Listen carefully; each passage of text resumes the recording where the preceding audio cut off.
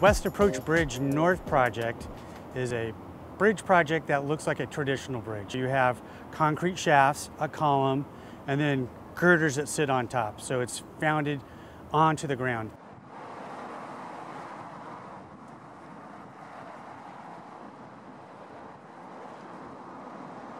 R.H. Thompson Expressway, very surgically, we're going to remove each part of it, lower it down on a floating barge, pull it off-site, and then, because we're sustainable, we're going to strip the concrete off the rebar, and 100% of it gets recycled.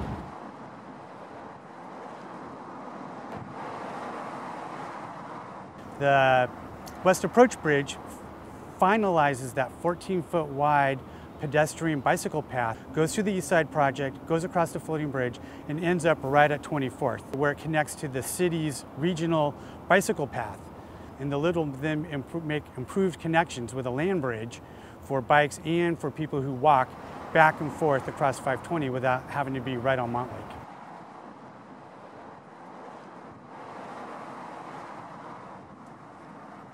We have a temporary work bridge for the West Approach Bridge North project, and allows access to the large diameter shafts that are in the lake from not having to use the existing West Approach Bridge. We have 99 shafts that go down into the soil, and they range anywhere from 90 feet to 140 feet, and they range in diameter size of 8 feet to 12 feet.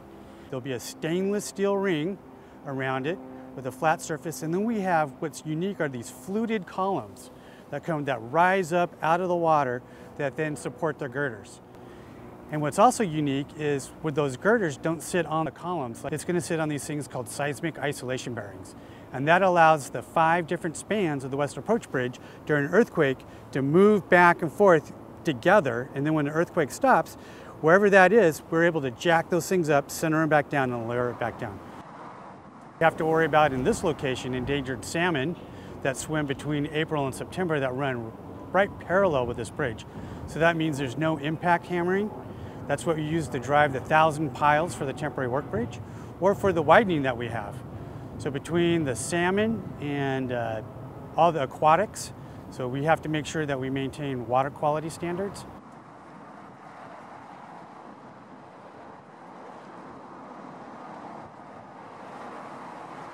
We're going to repurpose the existing 24th Street Bridge to be a westbound off-ramp to Lake Washington Boulevard.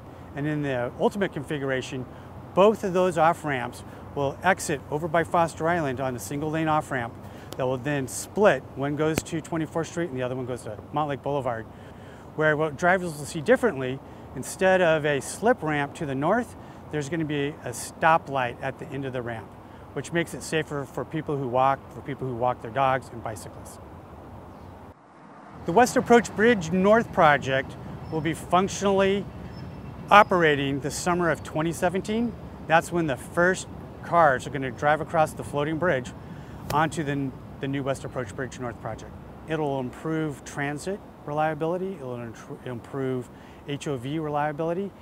When this project gets finished in 2017, and it's just the first of several more projects in the Montlake interchange area, they're all designed for 75 years.